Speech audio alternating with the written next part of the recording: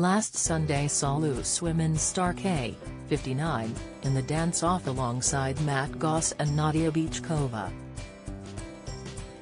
The journalist was ultimately eliminated following a vote by the judges, 3 of whom decided Kaye should be the one to leave Strictly Come Dancing.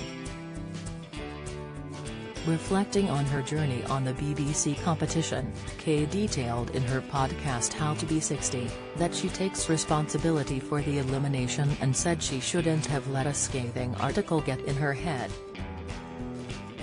Kaye explained how she had read a critical piece about herself just hours before she was due to perform the Charleston live on TV.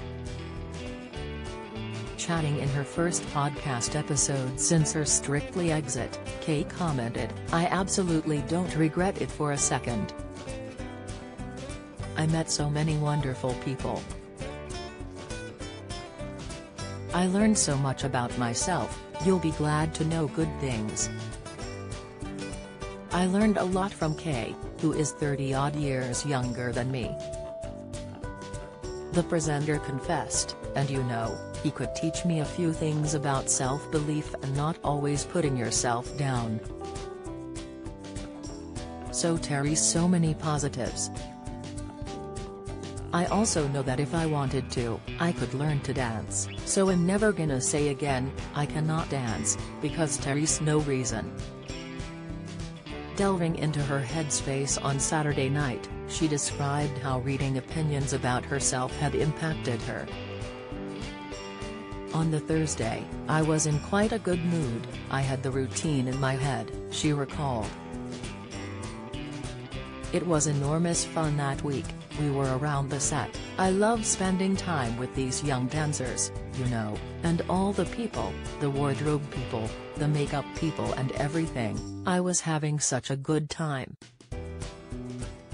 And I thought, hey, you know what, I'm gonna give this a go, I'm going to be fine.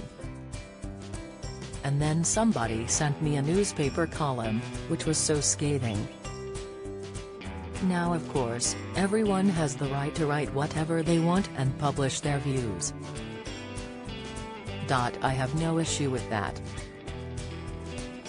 I take that. But I let it get in my head.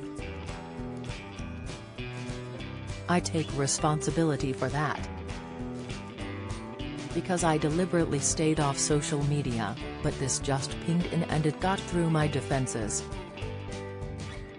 And for 12 hours I just had it going round my head. I thought, they've got it right. This is maybe the lesson I've learned, which is just to not allow that to come in and sabotage you." Paying tribute to Kaye, who last year made it to the final with AJ Ajudu, Kaye stated, "I did get the best one." She continued, "It became a friendship. He was very easy to be with. I really enjoyed his company. But you really are there to do a job. And so the awkwardness that I initially had of goddamn 59 and Hess 20-something, it completely just disappeared because he is a very mature guy. Has been competing at the very highest level at world level since he was 12. So Hess not like a normal 27-year-old.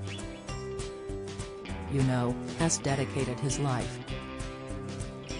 How to Be 60 with Kaye Adams is available to listen to on all major podcast platforms.